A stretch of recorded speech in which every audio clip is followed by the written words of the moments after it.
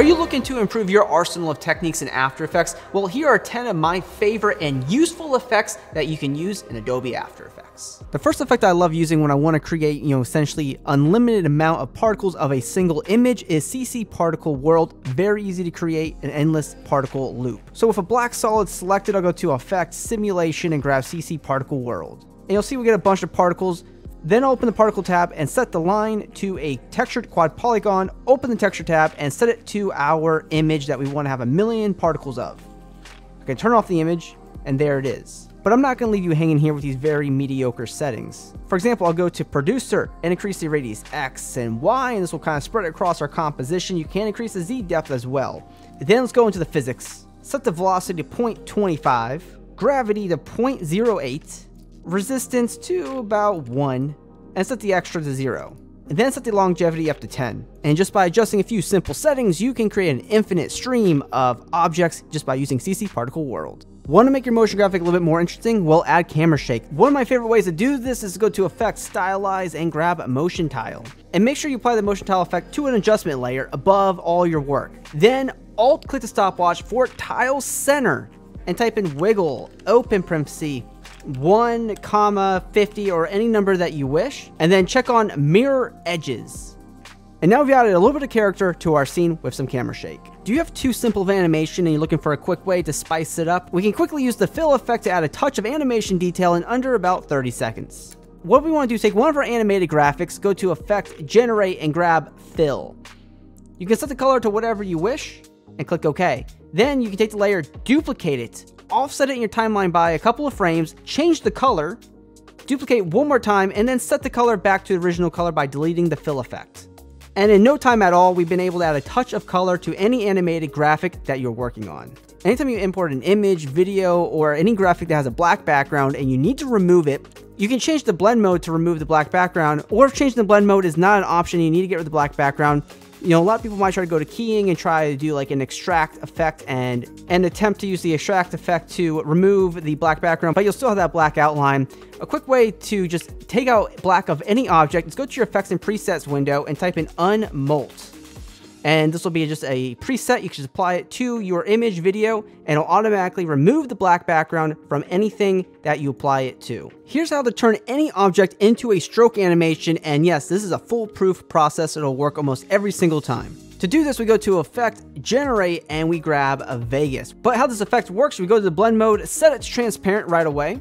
And then go to the midpoint opacity, set to 1, the end opacity to 1, and you can change your width to make the line a bit thicker. And we'll set our hardness all the way to max, which will be 1 as well. And now we got a really good stroke effect. And to animate this, all we need to do is add a keyframe for length.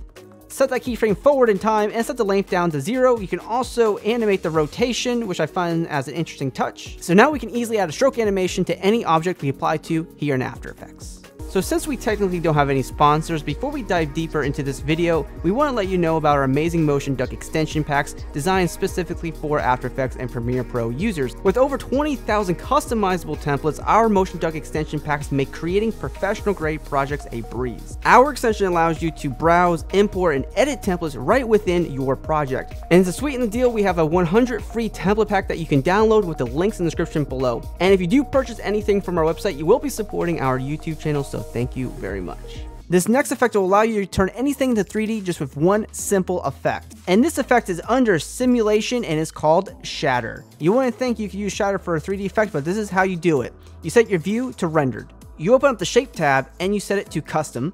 You set your shatter map to the layer that you apply the shatter effect to, so this will be shape 4. You then open up the force 1 and 2 tabs. You set the depth to 0, the radius to 0, and the strength to 0 on both of the forces. Then you open the physics tab. We set our rotation speed to 0, our mass variance to 0, our gravity to 0, and the gravity direction to 0 as well. Then you open the textures tab, and we come here to our front layer, set it to the shape layer that we're using, and then go to the side layer and set it to the same exact shape that you apply the shatter effect to. Then set the side mode to color. And we'll come here to camera position, and we can adjust the X, Y, and Z rotation, and you'll see. And now our shape is 3D. We can go to shape, and we can adjust extrusion depth to maybe 1.5. And then you come here to the texture again and set the color to any color you wish. And now effectively we have a 3D shape here inside of After Effects. Find edges can be a really creative effect for your videos. Say you're working on a music video or you just need something that looks cool. So go to Effect, Stylize, and grab Fine Edges. You can check on invert or not check, it's up to you. And then we'll add a few other effects here to really make this pop. So we'll go to Effect, Color Correction, Levels. So I'm kind of cheating here with the additional effects, but all we want to do with levels is increase the contrast by a little bit. Move these points around until you really highlight the edges of everything in your scene. And then you go to Effect, Stylize, and grab Glow. We'll set our glow radius to about 65. And the glow intensity to about 2. We'll duplicate the glow effect. And this time around, set the glow radius about 120. And lastly, you go to Effect, Generate, and grab a 4-color gradient. Set your blend mode to the 4-color gradient to a soft light, and you can change the colors to whatever you want, and you'll have a really interesting color effect applied to your footage really quick. One of the nicest ways to add a natural rack focus effect to your videos or on your motion graphics is by using the camera lens blur effect. Just go to Effect, Blur and Sharpen, grab Camera Lens Blur. So all you need to do is set the blur radius up to a high number, so I'll use like 60. Then you got a keyframe for blur radius, move forward in time, and set the blur radius down to 0. And now we have a very natural rack focus effect just by using the camera lens blur effect. So this next effect is quite debatable whether it's an effect or not, because we're simply going to be using the brush tool to do a live recording to create any brushed animation that you want. In order to apply this effect, all you need to do is select your solid layer inside your composition, come here to the top and grab the brush tool. Here we can change our brush settings. So what I like to do is just grab a solid brush here, make sure the hardness is set to 100%, then go to Paint. You go to Window, Paint if you don't see it. Go to Duration, make sure it's set to right on, and all you're going to do is double click your solid layer, and we'll come here and draw any shape that we want.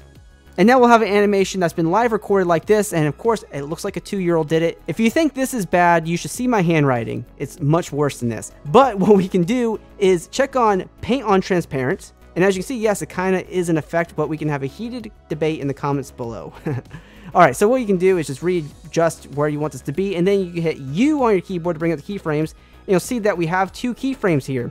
You're welcome to adjust the animation. You can make them easy ease keyframes by hitting F9, go to graph editor, and do what you wish with those keyframes. And now we have a live recorded brush animation like this.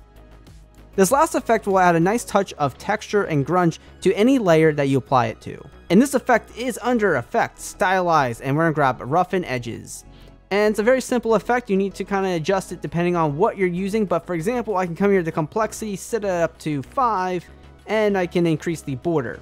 And it deteriorates the quality of the graphic and makes it somewhat unique. I can also animate the evolution to give it a little bit more character. A pretty unique touch if you're looking to make your graphics gritty. So I hope you found some of these effects useful for your future projects. Remember, you can download our free 100 template pack for After Effects with the link in the description below. And if you're new to our channel, please be sure to hit that subscribe button because we post multiple post-production tutorials every single week, and always be creating.